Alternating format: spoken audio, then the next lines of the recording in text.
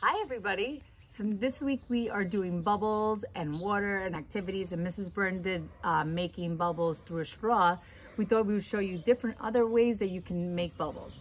So first you're gonna need a container. Add in some water. Peter, you wanna add in some water? Nice and gentle. That's good. And then we're gonna add in some dish soap. Excellent.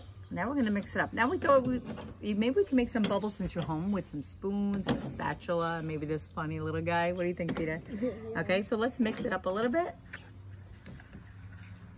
I think we need some water because that's a covered base.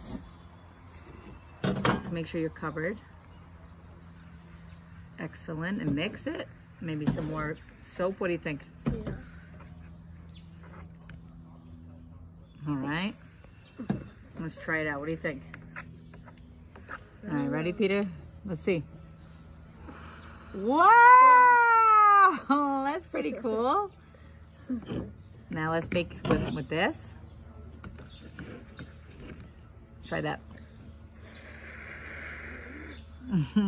That's a big bubble. Maybe with this guy.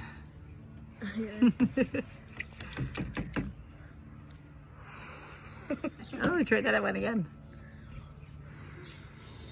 Awesome. All right, everybody, have fun with that. Miss you.